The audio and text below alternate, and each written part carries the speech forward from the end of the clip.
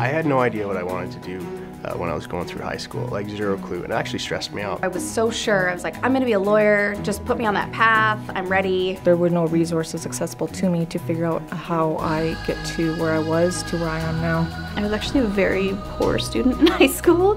When I left high school, I actually did really well in my first year of university. I just don't think I was quite ready to be there. Initially, I lost my job that I had after high school, and I was trying to find a career path that I liked, and I wasn't too satisfied with what the options were, so that's why I came back to school.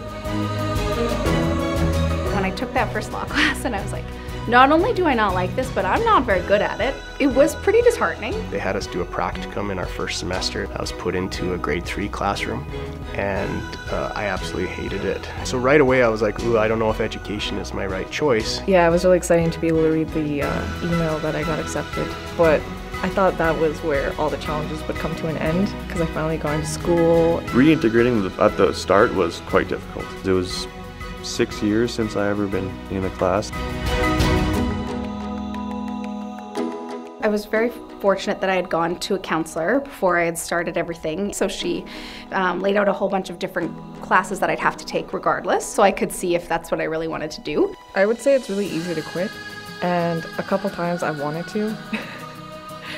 But I think I respect myself enough to see this dream through.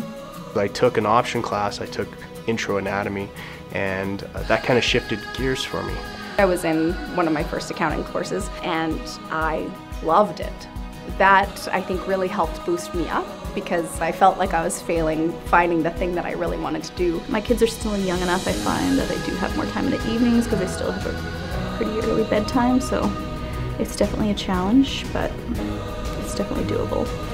I think everyone puts a lot of pressure on themselves to, pick a path and do whatever they're supposed to do, and throughout the whole way you're getting all of this great experience which will apply always to something you're doing, and I genuinely think things always work out.